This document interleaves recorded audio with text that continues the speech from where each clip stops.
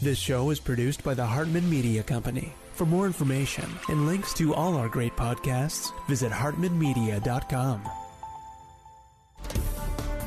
Welcome to the Holistic Survival Show with Jason Hartman. The economic storm brewing around the world is set to spill into all aspects of our lives. Are you prepared? Where are you going to turn for the critical life skills necessary to survive and prosper? The Holistic Survival Show is your family's insurance for a better life. Jason will teach you to think independently, to understand threats, and how to create the ultimate action plan. Sudden change or worst case scenario, you'll be ready. Welcome to Holistic Survival, your key resource for protecting the people, places, and profits you care about in uncertain times. Ladies and gentlemen, your host, Jason Hartman. It's my pleasure to welcome Patri Friedman to the show. He is Executive Director and Chairman of the Board of the Seasteading Institute. He's the grandson of the world-renowned Milton Friedman and son of David Friedman. Patri, welcome. How are you? I'm doing great. Good to have you on the show. I read about seasteading many years ago, and then I had the pleasure of actually meeting you in person at our mutual friend's home in Bel Air, maybe, 10 years, maybe 12 years ago, where you talked about seasteading. And this is a pretty interesting concept. I almost want to say it's the concept of startup countries. So what is seasteading and what is a startup country? So seasteading is the idea of building homes on the ocean, and not just homes, but communities and eventually countries. And the reason is that, I view government as an industry, just like any other. And if you start thinking about it as an industry, and we just use our financial analyst or economics hat, you realize that it's a really messed up industry because new firms can't enter. You can't just make your own country. There's no startup sector. And so, of course, there's not much innovation. And the idea is that we could fix this if we opened a new frontier and people could go and start new countries, trying out new systems of government, just like America did a couple hundred years ago. And maybe we can find a new operating system for the 21st century. Okay, well, you start a new company with an idea and some capital and a certain jurisdiction in which you do it, and you're subject to the laws of that jurisdiction, obviously. But I don't know if what you said is exactly accurate. Just to be fair, you can start a new country. The problem is you need a military with which to do it, right? New countries are always started by force, aren't they? That's right. Yeah. You can start a new country if you're willing to win a revolution. And some people say an election, but that's not really true. We can see even when candidates who want to engage in great reforms win an election, they're dealing with the entire mass of laws, the bureaucracies, and the organizations that are in place. And they can't just change the direction of an entire country. And that's probably good. They shouldn't be able to. What we're saying is that we also need places that have more experimental rules chosen by smaller teams of people, maybe even for-profit companies in some cases. We view these as sort of the next evolution of, imagine like master planned communities meet special economic zones, where the real estate developer is not only putting together the project, but also even looking around the world at the best legal codes and choosing what legal codes to use and operating the courts and the police and not just the development. Interestingly, that's exactly what at least smart entrepreneurs do when they set up a business. If it's within the United States, they shop between 50 states and maybe Puerto Rico and Washington, D.C. as well, and they decide where is it best to form my corporation or LLC? What place has the most favorable laws? And, maybe they don't physically need to be there. Maybe they do. And they shop. It's a marketplace and it's a wonderful thing. People vote with their feet, as it should be. But, it's interesting. I love real estate. I've been in that business all my life. I especially love income property. And I remember years ago hearing the preamble to the National Association of Realtors induction. And it starts with, under all is land, right? And even in our high-tech world where we have cyberspace and cryptocurrencies and virtual reality and augmented reality, if you want to start a country, you got to have a piece of land, right? Well, Mark Twain said, buy Maybe land not. and stop making it. And we're saying production resuming. I mean, absolutely. And part of the idea here, and now I want to admit that there's downsides. The ocean is expensive. It's a tough environment. And that's why we're initially focused on building close to shore. We have designs that will work eventually for large, deep ocean seasteads, but it's going to be a while. But the potential to be able to make new jurisdictions and make cities, one of the neat things about the ocean is that you can move things as large as skyscrapers. I mean, a cruise ship is as big as a skyscraper and it moves constantly. So cities on the ocean could actually be modular and rearrangeable, where you can not only vote with your feet, but vote with your house or vote with your commercial real estate property. And we have partners in the Netherlands who design floating homes there, and they're able to do really neat things like when a floating office building gets upgraded, instead of having to demo it, tear it down, they instead sold the smaller building and towed it off to a new location and installed the bigger building. Wow. So there's some really amazing things possible where cities are competing for people, competing for capital, and even competing for the very floating real estate that the cities are made of.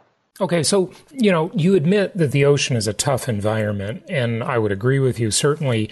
I mean, some of these cruise ships could almost be a country. They're pretty large. They're getting pretty big. Why not just buy a piece of land from a country? Maybe there is some country that would sell you a piece of land and allow you to make it a sovereign country, right? Has that occurred to you, or is it really you got to be on the ocean? Well, I think that building on land in partnership with a country is viable, but the approach that I and my other nonprofit, the Startup Societies Foundation, are advocating for that involves working with the country to govern a part of their territory that they designate, and with their oversight, the company or the developer would get to set part of the laws. And the reason for this, first off, we're not ready as a movement or as a species for small groups to buy sovereignty. But the other thing is that actually in international law, part of how sovereignty works is it's being recognized by all of the other countries. And so if a developer makes an agreement with one country to do what's called a charter city inside that country and get to bring in best practice laws from around the world, they're essentially operating in international law under that country's sovereignty. And so every country that recognizes that host country would recognize them. But if you got a country to sell you land with sovereignty, then you go from being recognized by 150 countries to being recognized by one country. Because even if they say, this land is not ours, we recognize your sovereignty, right, no other country is recognizing you. And that means you only have one country recognizing you. And okay, so yeah, fair enough. That's a good point. So how do you get the other countries to recognize you? Do you go and petition the United Nations or something? It's a complex question because there's no established procedure to become a new nation. There's a lot of customs and guidelines. And I think, what I'm saying is why we're working with countries today and probably for the next 10, 20 years in order to make these smaller developments on land and on the ocean is that it's going to take a while to solve those problems, and the size of development that you need in order to credibly get recognized by countries, it's just a lot bigger than anyone can manage right now. Right, $1 billion development is not enough to go and get recognized by 150 countries. Yeah, got it. So there are new countries being formed. I mean, the map does change occasionally, right? Yeah, they're being formed regularly, and the number of countries has been growing quite a bit in recent decades, as my patron Peter Thiel has pointed out. What do we have now? About 206 countries or 193? I don't know. It depends who's counting, maybe. Exactly. But, yeah. It does depend who's counting. But what's happening there, so what's different is that those countries, there are countries that are splitting based on, say, ethnic or religious grounds. And what we're proposing is something that's intentional, that's not historical, that's looking forward instead of looking backward, that says, hey, here's a group of people with an idea about how to make a better city with better laws. Yeah. How about they try it out and we'll see who moves there?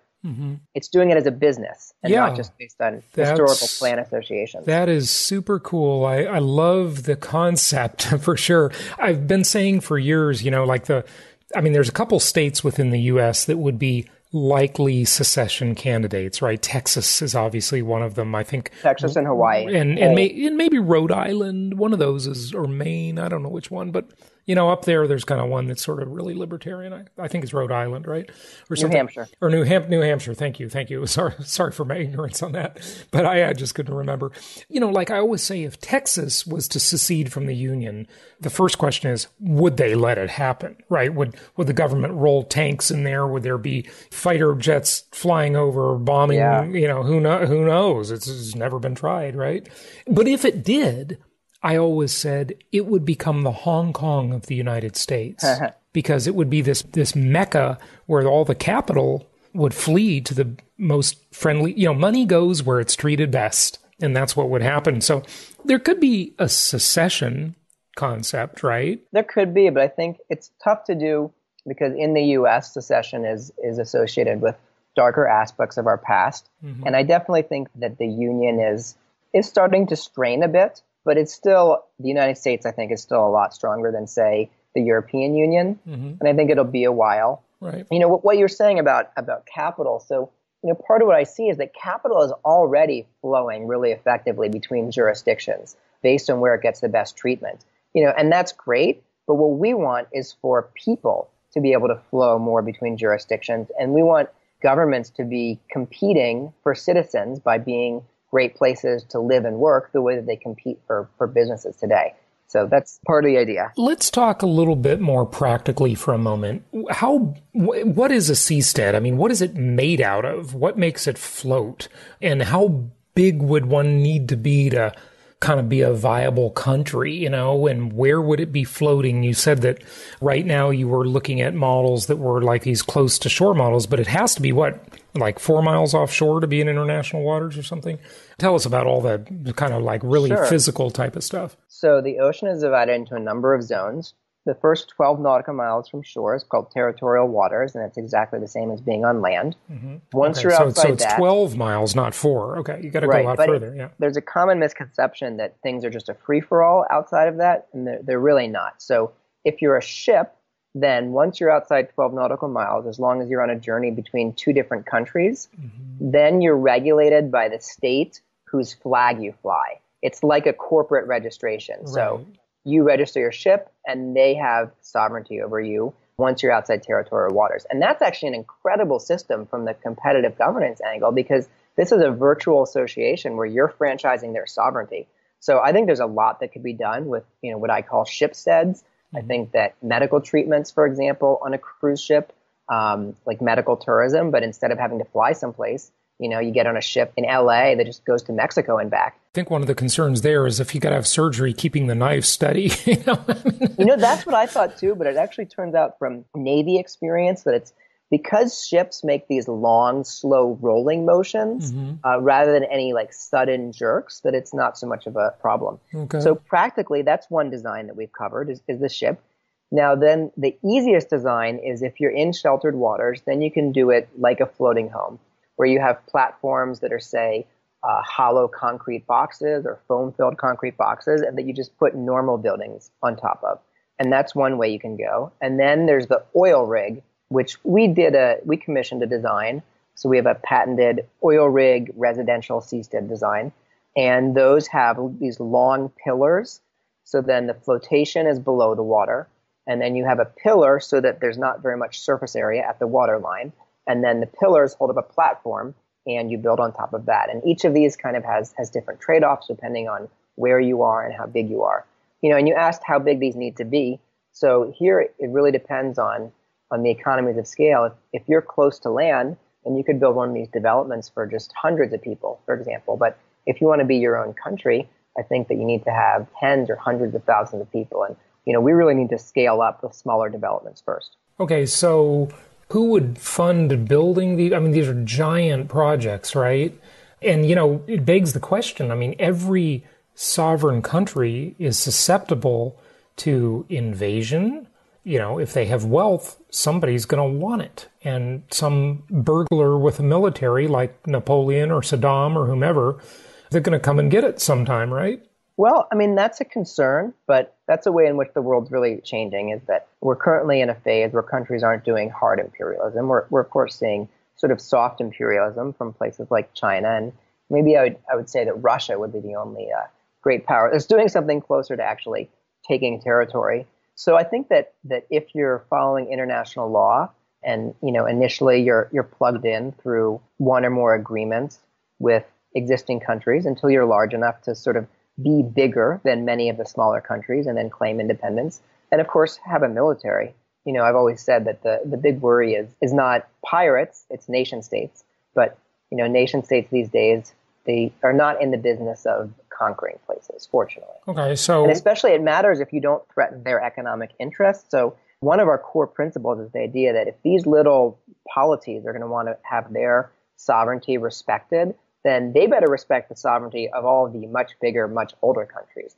And that means, for example, that seasteads can't help citizens evade the laws of their country. So, things like you certainly wouldn't want to let any seastead export drugs that are illegal in other countries or help residents hide money and dodge taxes.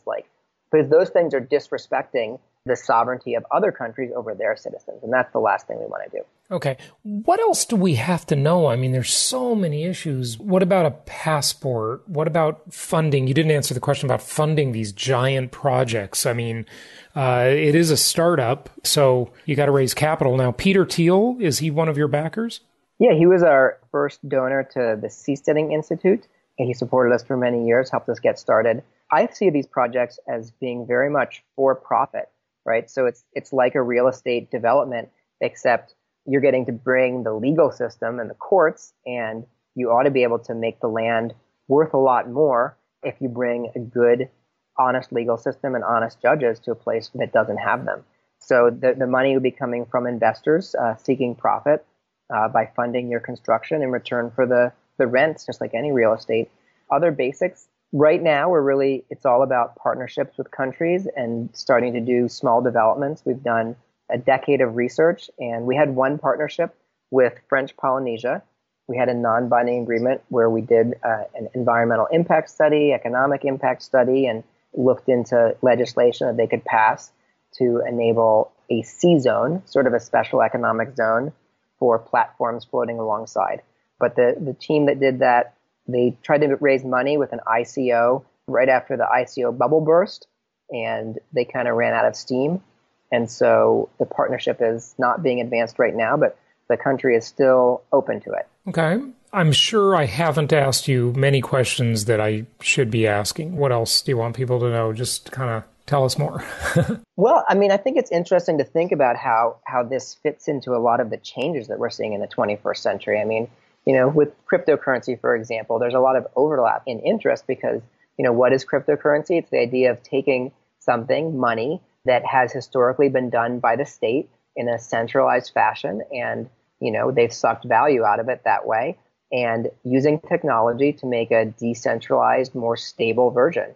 And, really that's what seasteading is. It's taking something traditionally done by the state, namely, being a state and making laws, and saying, hey, maybe we can do it in a decentralized, bottom-up way that uses new technology and that fits the 21st century. So I think a lot of these trends are kind of on our side. Okay. Yeah, interesting. So, I mean, I guess the seastead could use any currency. They could peg themselves to, say, the dollar. They could be a cryptocurrency country. So yeah, absolutely. There's that. Do you want to mention something about that? One thing that people often mistake is thinking that seasteading is about one particular society that we want to make. And so they ask us, what will the money be in your seastead? Mm-hmm. And the answer is that our goal is much bigger than that. We don't want to create one society.